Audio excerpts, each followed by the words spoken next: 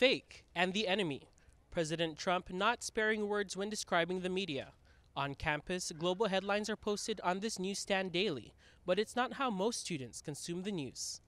Lucy Stevenson says her Facebook feed includes various viewpoints from her friends in Texas and Berkeley. Like most people, she consumes digital news.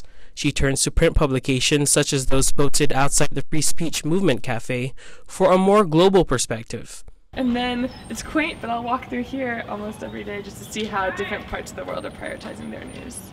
In a recent study, the Pew Research Center found that social media and news websites are the most common pathways to news.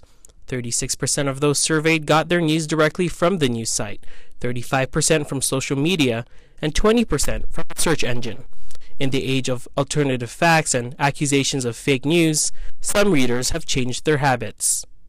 Where instead of just reading the New York Times, I'll now kind of try to triangulate and then also look at all the primary source pieces that are available now through different streamings of interrogations of subjects or release of court documents. Freshman Jeffrey Nickel admits he does not keep tabs on current events as much as he'd like. When he does, it's with caution and from social media shared by family members or friends. I feel like I've always been kind of skeptical of news because I would say that almost all major news networks and almost anyone has a political agenda that they're trying to push in one way or another, whether it's an agenda that you agree with or you don't agree with.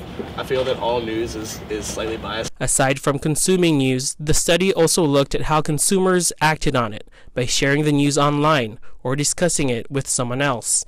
Receiving news from a family or friend elicited the most activity.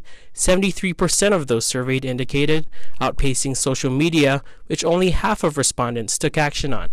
Overall, talking with someone offline, whether in person or over the phone, was the most common action taken with digital news.